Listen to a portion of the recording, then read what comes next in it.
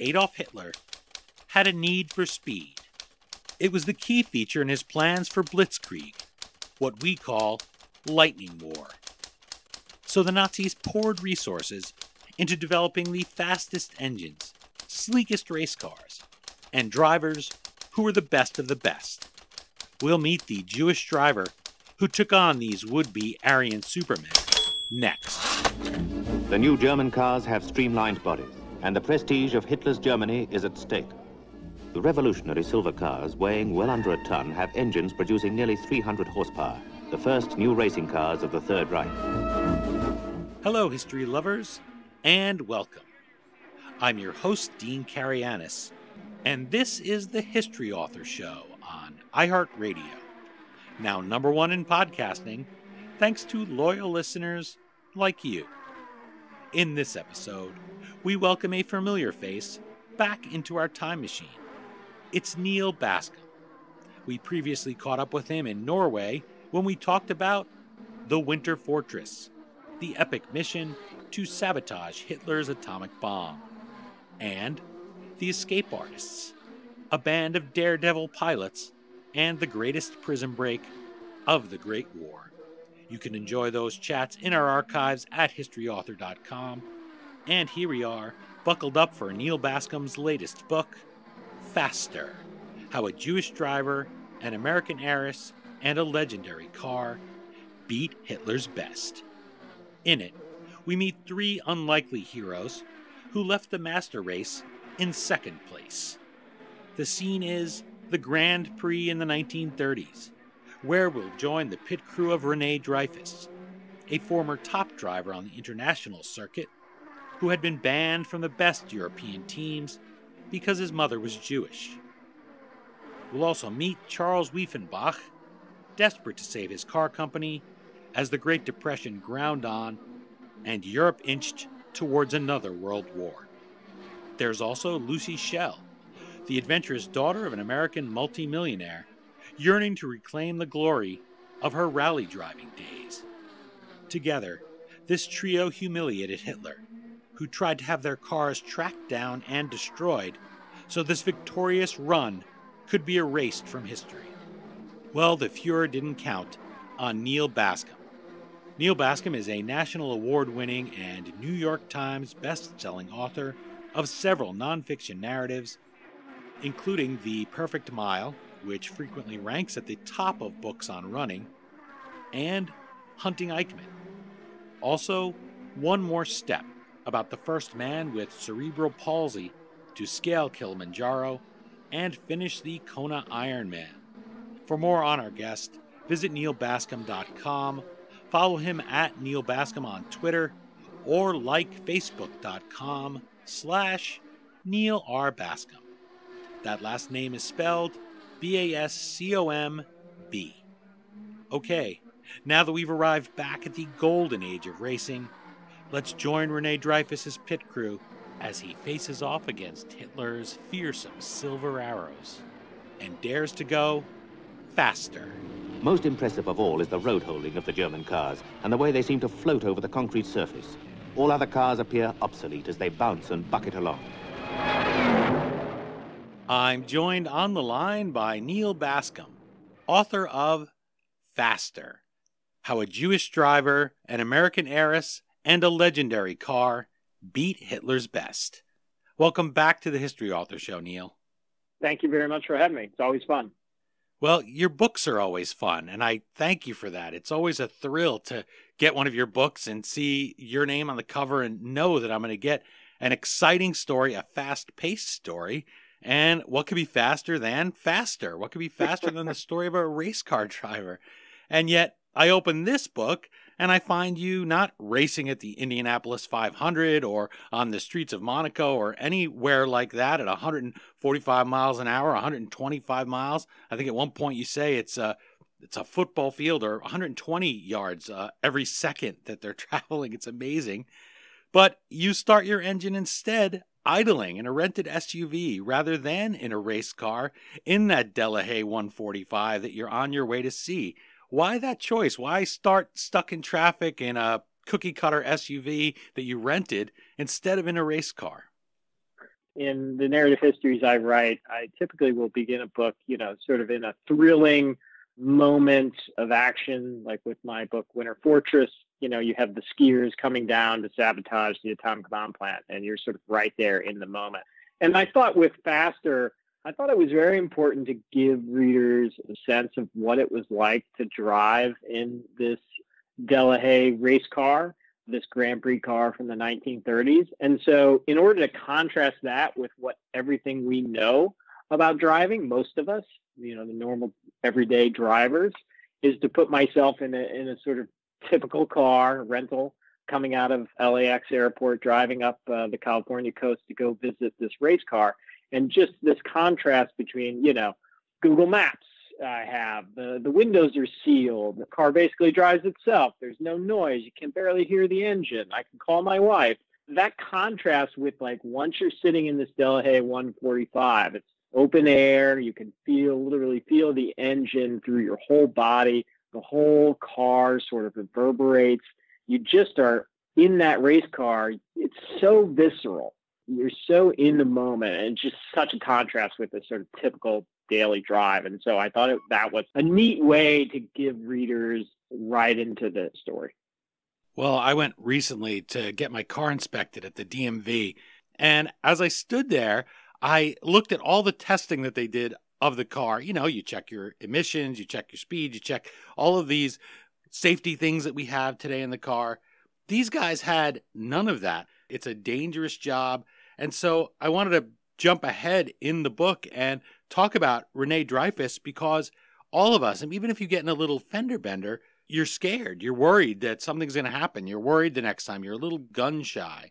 My dad as a young man worked for Ford, and he had a friend who built a race car from scratch and loved it and loved to race. Unfortunately, he rolled it, and although he was okay, he never got that edge back, he said. And so the car just sat in his garage. He was a mechanic and had a garage and a gas station attached, and it sat there and he would tinker with it. But he said, I never got that edge back again. So I want to jump into that moment of the race, of Renee's career, rather, in racing.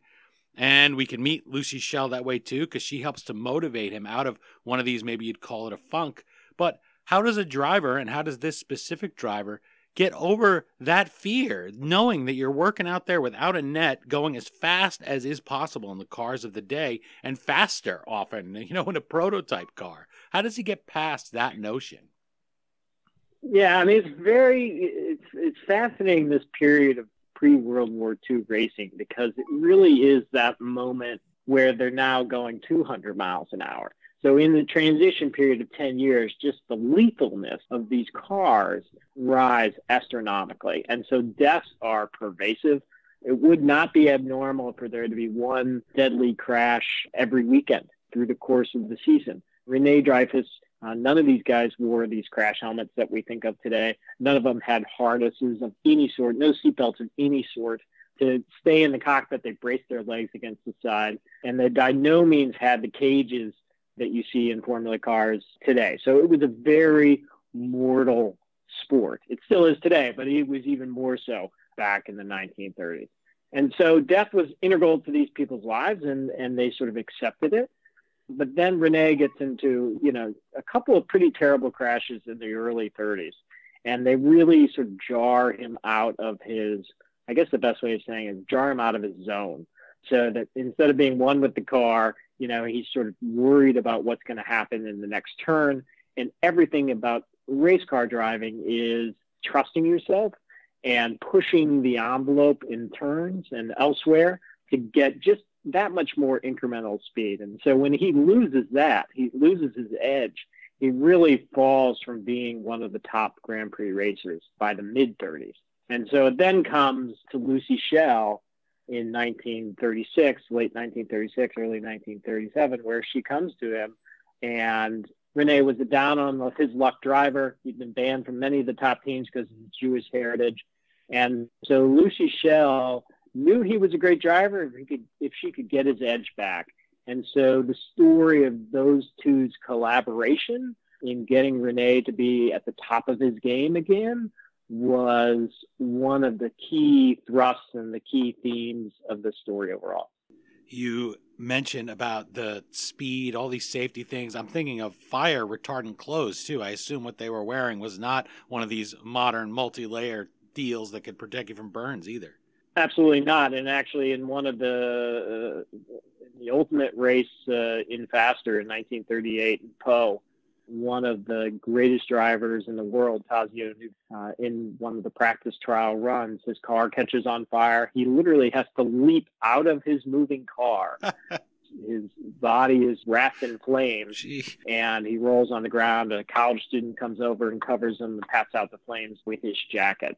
Fires and crashes and all kinds of dastardly things would occur during these races.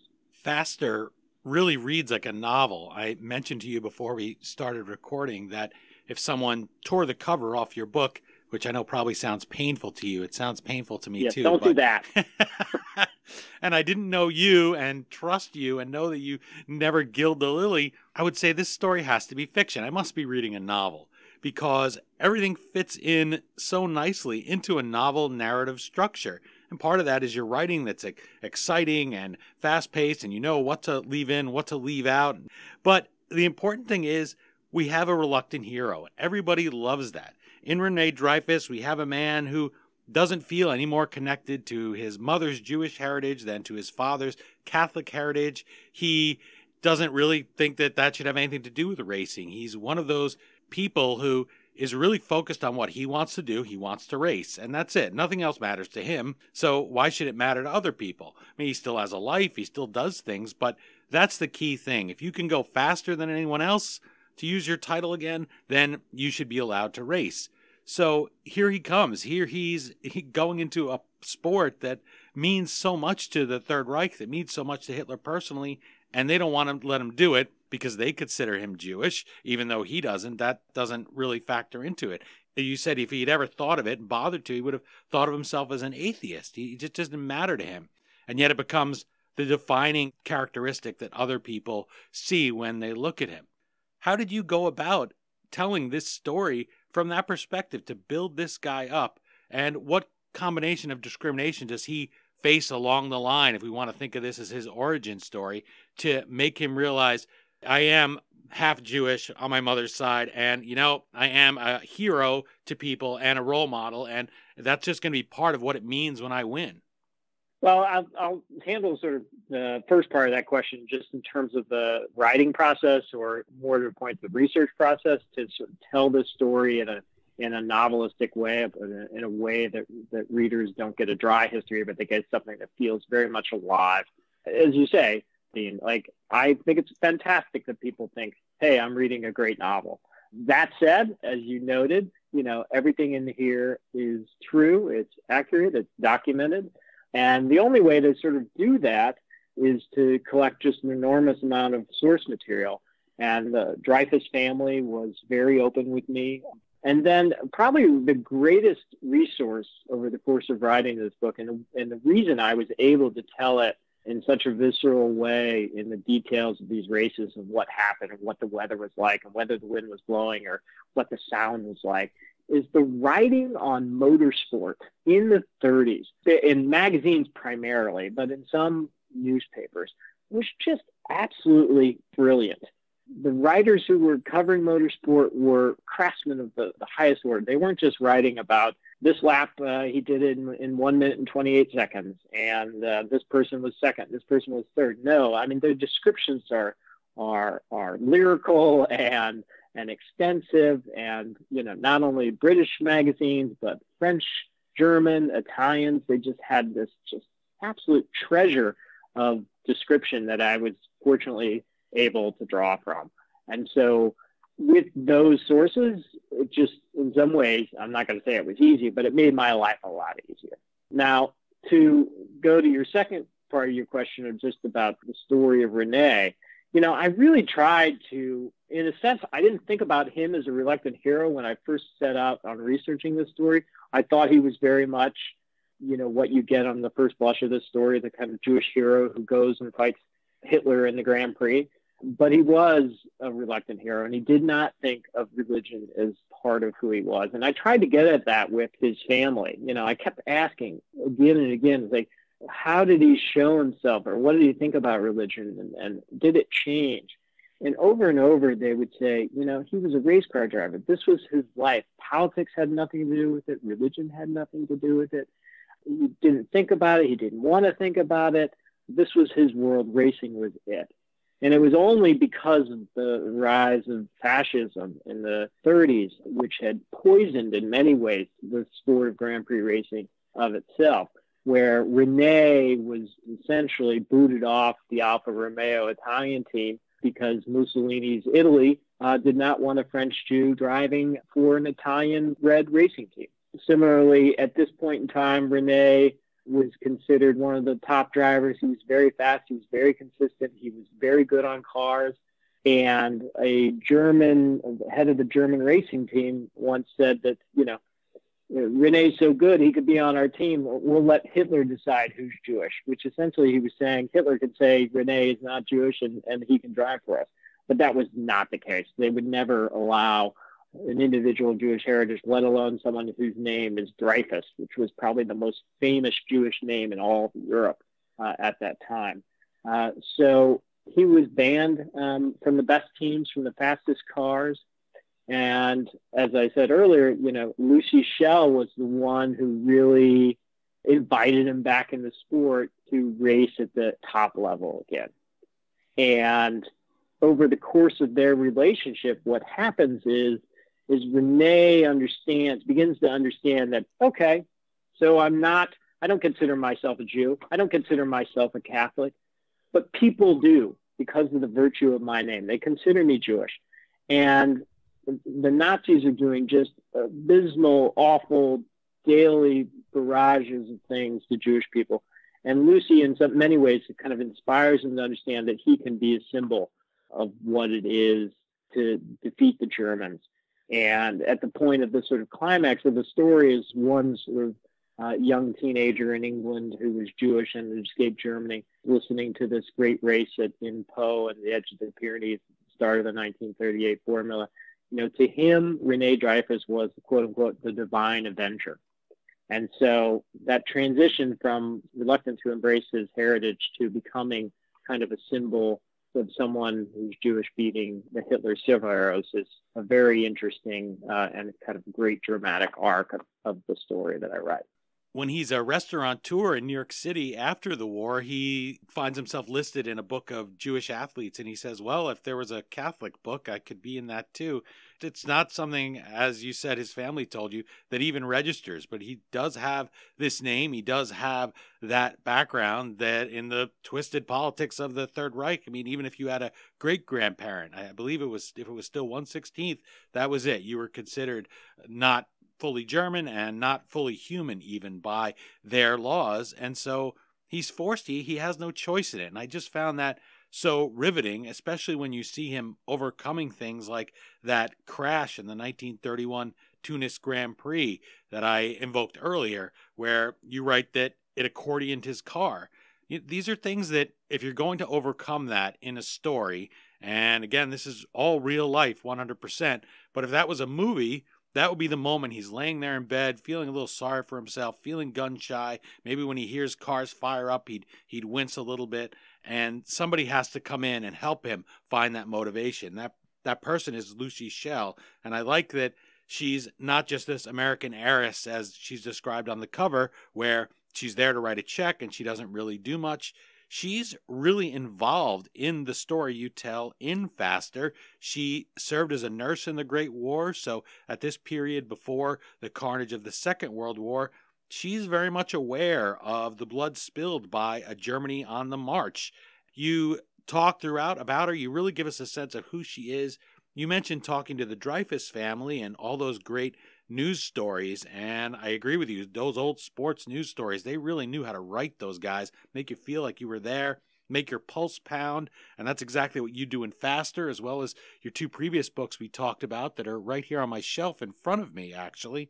But those are all really great moments with her, And I wonder, since she wasn't somebody that was as in the public eye, sports pages weren't writing about her, maybe society pages, how did you go about uncovering her story so that you could flesh it out so completely?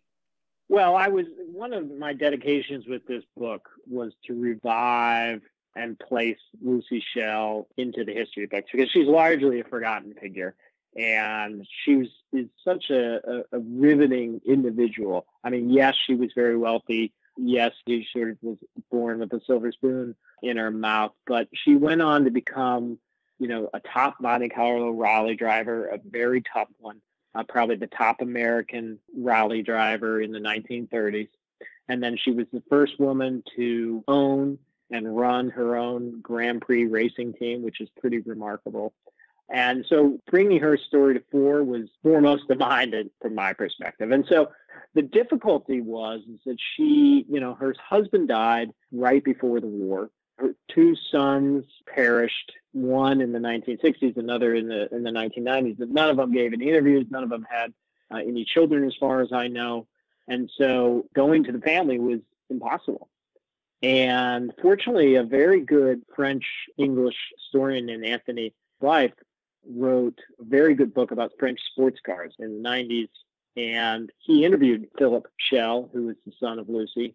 And he kept interviews, he kept papers and archives of the family and the Shells. And I went to Anthony Blythe's son-in-law, and he opened up his English countryside home to me and gave me access to a lot of that, which is how and why I was able to sort of tell her story. And then I just went to her town, kind of hunted her story down, all the way going to her gravesite and seeing who her extended family was. So it was very much detective work, rooting out Lucy's story. And I guess finally the best way is there was a lot of, as I was saying earlier about the contemporaneous sources, there was a couple of French newspapers that devoted themselves to Grand Prix sport, and they interviewed her at length in a number of them. And in one, in fact, followed her in the Monte Carlo rally in 1932, literally where a journalist was in the car over the course of 2 weeks with her. And so all of that allowed me to sort of flesh out her story in a way that I'm very proud of, and I hope that people understand and appreciate Lucy Schell. This is something at the center of faster racing that's very important to the Third Reich. This is not just another story of, the German supermen gets shown up in some generic sport. Motors and cars and vehicles is key to blitzkrieg. It's key to Hitler's prestige. He wants things to move faster. He knows that when the next war comes, he's not going to end up stuck in those trenches again as he was in the Great War. It's a key part of his thinking, of his plan for European domination and world conquest, speed. And so here is a guy, a Jewish driver, Rene Dreyfus, and after France falls, they want to set about to find those cars. They know where things are, destroy them, and erase this story that you tell in Faster from the pages of history. How did the Delahaye factory and others go about preserving the physical pieces of the past, preserve those cars that at the beginning of Faster you were on your way to see, so that you were able to hold in your hands, so to speak, the physical history of this David and Goliath story? Well, I think the first part of your question, I think is important to highlight, motor racing and Grand Prix racing, and I don't think it's overstating it, was kind of a Trojan horse for the Third Reich to motorize and accelerate their army, which they knew eventually they would be going to war. I mean, the second speech that Hitler gave after rising to power was at the Berlin Auto Show, where he stipulates very clearly that automobiles are going to be at the center of reviving the German economy. He's going to build the Autobahn. He's going to build a people's car so everyone could be in the car. And last but not least, he's going to rule the Grand Prix motorsport. He finances Mercedes-Benz. He finances Auto Union, just gives them a ton of money to compete at the very top level. And that does a few important things, as I was saying, it's kind of Trojan horse. One, it's a huge propaganda win for the Third Reich because the 30s were very much a time, thanks to Hitler and thanks to Mussolini, where Grand Prix became less about the individual drivers competing and who was the best driver. It became whose country is at the top. It became a nationalistic sport. even much more so than the Olympics. And so when the Germans started dominating motorsport, that was a huge win for Hitler, and you can be darn sure that Joseph Goebbels made good use of the propaganda for that. The second key thing that the Grand Prix sport did, because it was so popular, because the Germans were so successful, is it helped build up what was called the NSKK, which was a paramilitary arm of the German security state, which was essentially to recruit and train drivers for the future blitzkrieg. And so you can draw a direct line from the success of Hitler's Grand Prix sport to the success of the NSKK in recruiting drivers to the speed and lethality of the blitzkrieg once war began. How do they mock those guys in the NSKK? What do they say that acronym stands for? NSKK, drunkards not fighters, Yeah. is what the acronym was supposed to mean. But that was not very fair to them because they were very effective. Adolf Hitler, who ran the NSKK and ran Germany's motorsport, was very successful in recruiting people and bringing essentially the blitzkrieg to happen in such an effective way. In terms of Delahaye and the story of trying to erase the history of René's ultimate triumph over them and Delahaye's ultimate triumph, they knew very well that the Germans probably were going to try to find these cars. When the Germans first came into Paris, they went to the Automobile Club de France, and they stole all the records of all past wins and losses. They wanted to rule that history. Fortunately, the Delahaye hid the cars, hid that there were 4 145 race cars ever built. Those were hidden, 2 sort of out in the open, and 2 were disassembled and hidden in caves and other places around the country. Fortunately, after the war, collectors, classic car collectors, put these cars back together. And they've eventually arrived here, actually, in the United States. 2 collectors, Sam Mann and Peter Mullen, own the 4 race car Delahayes. They've kept very good records of their construction, of their racing history, of René Dreyfus's part in all of that. And so, again, fortunate to have all of this material, thanks in part to these collectors who have kept this history alive and have put these cars back into the running shape that they used to be. And so that's why it was so, I think, important for me to get in the car and race it around the orange groves of California to get a sense of what that was like. You talked a little bit there about the German way that they would look at these drivers and about Hitler's focus on motorsport and about that being a way to get around the Treaty of Versailles just as it used gliders. I interviewed Claire Mully about the book, The Women Who Flew for Hitler. And because they weren't allowed to have an air force, they would train people on gliders because there was no engine in them. So kind of the reverse, I guess you might say here, of motorsport where, oh, it's a race car, it's not in a tank. Then people might have gotten a little suspicious of what exactly the Germans were doing. But this German opponent here in the book, Rudolf Rudi Caracciola, is a mirror image of René in some ways, in that he's apathetic about the Nazi party. He's not impressed with Hitler one way or the other when he meets him, but he finds in Hitler the only thing that really matters to him or would have mattered to René in that situation, and that's that he supports racing. He doesn't care at all why. He doesn't care about the politics of it. He doesn't care about the racism of the Third Reich. He just says, hey, here's a guy who's going to pour a lot of money into race cars and making me the best. Give us a taste of how you came to view the driver behind the swastika. Well, Rudi Caracciola was one of the top drivers ever in the Grand Prix. I mean, he was an absolute brilliant, calm, effective driver. He won, the European Championship a number of times, even without the Hitler's Silver Arrow race cars, which were the fastest on the scene. He still would have been the very top driver in the world.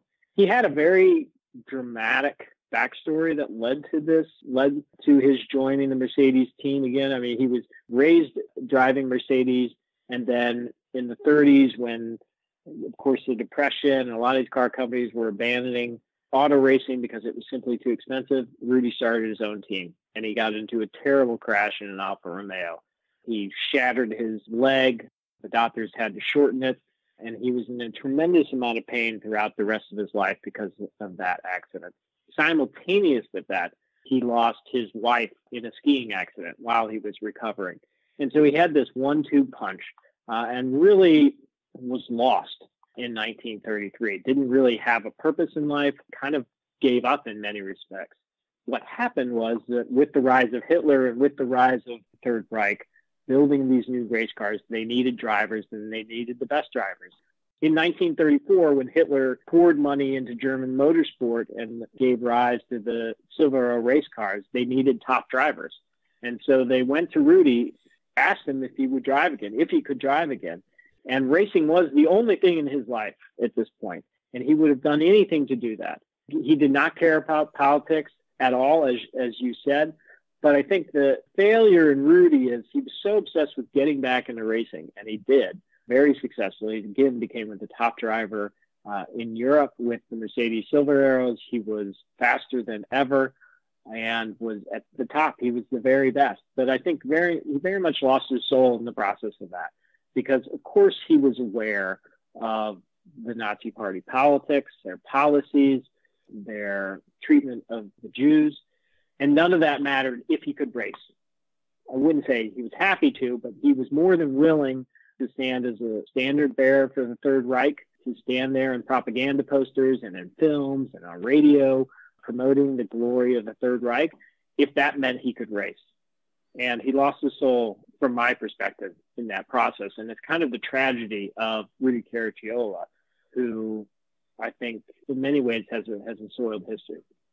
You're enjoying my conversation with Neal Bascomb about his book, Faster: How a Jewish Driver, an American Heiress, and a Legendary Car Beat Hitler's Best. You can visit him at nealbascomb.com, follow him on Twitter at Neal Bascomb, and like facebook.com/Neal R. Bascomb. That last name is spelled Bascomb. Mitchell Zuckoff, New York Times best-selling author of Lost in Shangri-La and 13 Hours, writes of the book, Faster is a full-throttle reminder of the power of heroes to inspire us in dark times. Neal Bascomb has brought to life a gripping, expertly researched tale of an unlikely band of dreamers who risked everything to challenge evil. Neal, one of the things I love about history is indeed how it inspires us, as does Faster. In the grand scheme of the Second World War, it would have been easy for these three people in your book to maybe do what Rudy did in some fashion. Just keep your head down, not worry about sticking it up there to race in the Grand Prix. Say, this doesn't really matter much, it's only a race. Talk yourself out of racing again, especially after Rudy has that crash with Maserati. He could have just said, I'm done, I'm going to live a nice long life without the risk of dying in a crash. What do you hope that their efforts to resist injustice in their area of expertise inspires in your readers? Well, that's a great question. I think the key here, and I think Lucy Schell would say the same, is to take the fight within in your own arena. I mean, she was a race car driver. She was a rally driver. Her life was in motorsport. So she decided that what she could do to sort of take on what the Germans were doing was to take that fight within her arena, which was motorsport, which was to fund a race car, fund a race team to take on the Germans and defeat them and show that they were not invincible. And so I think for today's readers and, young and old, is not everyone can be, the resistance leader at the top of the political scheme, but you can contribute within your own world and your own community in what you believe. And I think that's what Lucy did. I think that's what Renee did. And I think where people see injustice in their local communities and otherwhere, that's what readers do. Theodore Roosevelt had a saying, do what you can with what you have where you are. It would have been easy to overlook this. Instead, here he is on the cover of Faster, racing that Silver Arrow. In fact, I wanted to ask you about that cover art. I thought that was really striking and different from your other two book covers that I have here. The Winter Fortress cover is a picture, and so here's this daunting building. Looks almost like it's a haunted house, and certainly there were potential horrors being researched in there. Here's a book that we have this Art Deco cover, really cool. The race cars, it looks sort of like that Aha video, Take On Me, those similar looking cars. The the silver arrow there with the swastika on it that's lagging behind Renee's car, which is blue, by the way. I'll let people pick up faster and hear why that's a significant color on the cover. How did that cover come to be? Why the change? Is that just a publisher decision, or were you involved with that? Well, I thought, when I spied my publisher and what I was fortunate enough to see over the course of researching this book was the tremendous art that was produced at this time, mostly Grand Prix posters. They were just absolutely gorgeous representative works. And they had that Art Deco dramatic style to them. And I thought, what a great homage to that artwork is to have my cover be similar in that respect. And so I have, in fact, gotten a few people who've seen the early versions of the cover say, well, there never was a swastika on that silver arrow. And I said, well, that's okay. That's not exact. It doesn't need to be exactly accurate. If you could see these Grand Prix posters in the 30s, they were not exact duplications of what these cars looked like. They were representations of their speed and their prowess. And that's what I hope readers get from the cover of Faster. It's fun. How did you come to this book? I mentioned your two previous books here in front of me, The Winter Fortress and The Escape Artist. So here you have a book on the Second World War and the Great War. I know this one takes place during the Great War, but it's different from those two books. How do you go about finding your ideas? Well, the ideas come from lots of different places. Some come from larger histories that I read, and I see a smaller story that I think could be told in a dramatic way that tells the larger story, but keeps readers super involved in a propulsive narrative. This story actually came to me through a friend who was a journalist and then pitched a story about these revived or restored Delahaye 145s that Peter Mullen and Sam Mann have really spent a ton of money on bringing back to life, and they're absolute gorgeous pieces of rolling sculpture. So there was a pitch from a PR person about doing a story about this, and my friend sent it to me and said, I could do a little article on this, but this is a Bascomb book.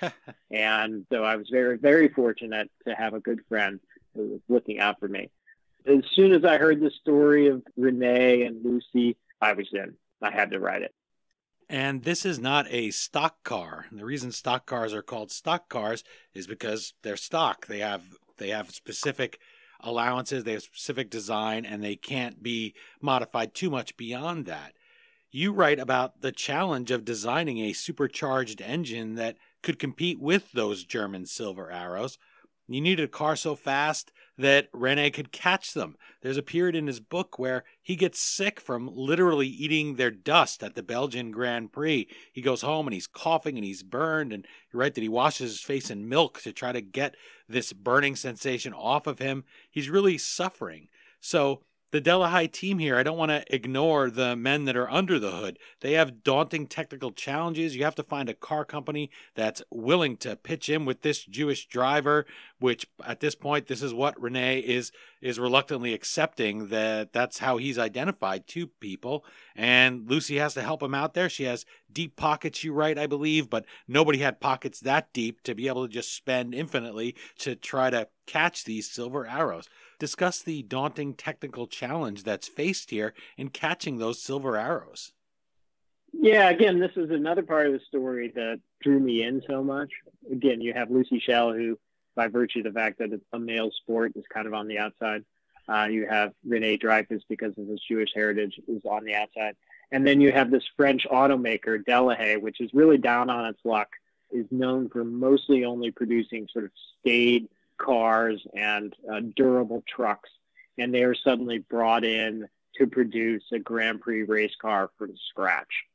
In many ways, Delahaye revived their company by making this gamble to participate in sports car and Formula One racing, and so they succeeded, and it became a great success for them. But the beginning and building these cars from scratch was, as I said, a huge gamble. It's very expensive. It's very complicated. You're talking about engines that are performing at the highest level. Mercedes and Auto Union have spent years and have legions of engineers and workers who can contribute to the effort of building their cars. Delahaye has a very small ragtag staff, and to problem solve and to fine tune an engine that is capable of running at such speeds over such lengths of time was really an incredible achievement. And it was fun to sort of follow these guys in the factory making this happen, as well as the engineer who came up with the car itself, an individual named Jean-Francois. That leads perfectly into my next question, which was about Jean-Francois. Excellent. They're a professional. Look at that. You didn't even know it, but perfect, because we're talking about the men under the hood, the men in the drafting room. And we're talking about Lucy, of course, trying to get those men to listen to her as a woman and as somebody beyond just, hey, write the check, lady, and leave us to our work. There's a great point in Faster where this driver and the engineer are at odds with each other because they both really know what they're doing. And Renee says, hey, I'm on this turn. I know what's happening out there. And the engineer takes offense to it and says, well, my car is right, basically. And why should I listen to you? You know how to drive, but I know how to build a car. Renee tells him, well, you get behind the wheel and you take that turn and you show me if you can make it. And I like that so much because reading a story, you want to have conflict. That's key to a story. And honestly, when I write, I find that hard. I want everyone to get along, but you have to pit people together and get them fighting. And in this case, it's important because Dreyfus is behind the wheel and he's the one whose life is on the line. He's the one who's going to win. And they call it a racing team, but you have to actually work together in a team. So, okay, Jean-Francois gets behind the wheel, he drives it, and he tests out and sees if what Renee is saying is right. So give us a flavor of that conflict at that moment and what grows out of it as these two are putting the 145 through its paces. Sure. I mean, there are different kinds of race car drivers. Rudy Caragiolo, for instance, was famous for not really caring about the engines and how the cars run. So he would show up at the track moments before the race in his sedan. He would get out, put on his goggles and cap and get in the car and take off and do really well. There were others like Rene Dreyfus who were really fascinated and interested in the mechanical and engineering of these race cars, from their chassis to their engines down to their aerodynamics. And Rene had received over the course of his career a very good technical background from Maserati, Bugatti, Alfa Romeo. So he knew engines and he knew cars and he knew how hard to push them, what made them drive faster, what was occurring in corners to allow the wheels to stay on the pavement. And so he was an expert in his own way, just as Jean-Francois was an expert engineer, a genius, knew the physics and knew the engineering behind how these cars worked. Rene knew them practically as well as all the education that he got. And so they both knew the business.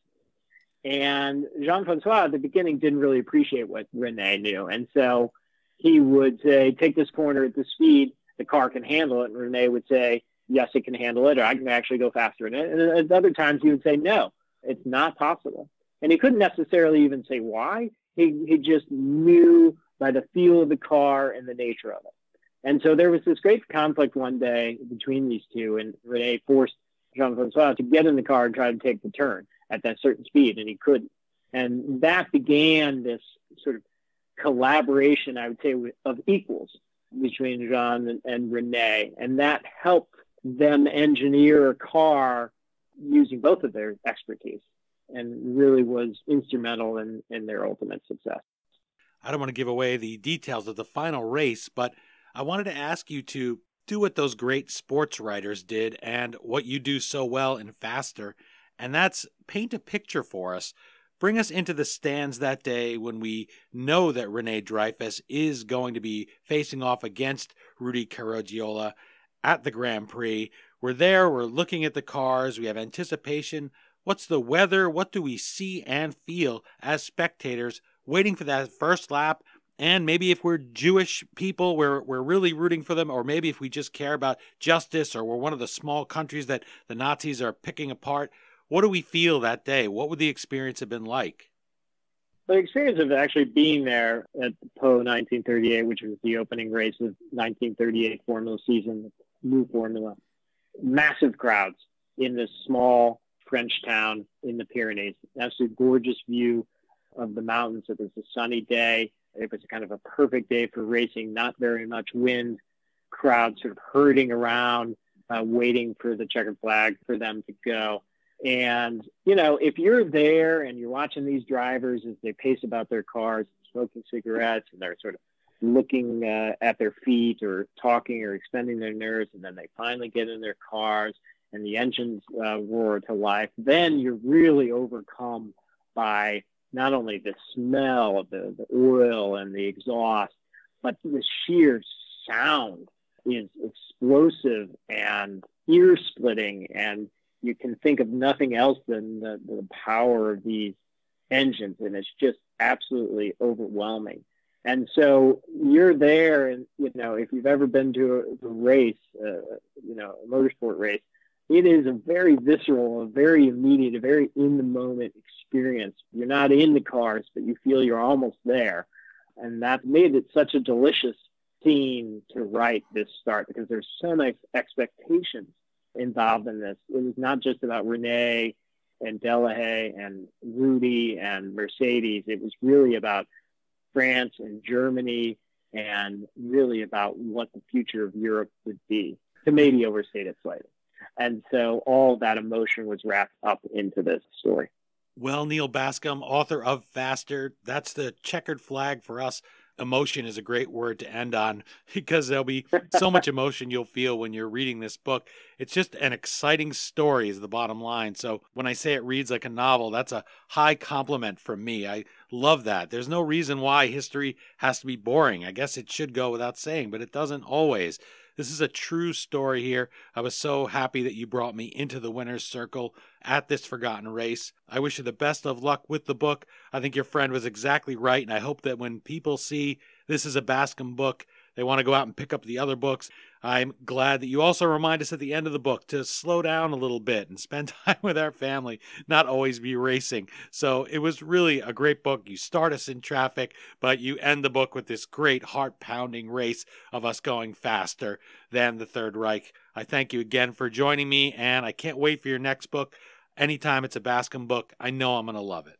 Now, Dean, you're very generous. Thank you very much. Well, it was my pleasure. I really did love the book. Okay. By the way, you give such a great interview. It's wow, so much thank fun. You so much. Just want to say, you're one of the best. Oh, really. Thanks. That's so nice of you. I'm not overstating it. No, I appreciate it. Believe me. Feel free to tell your friends. I will.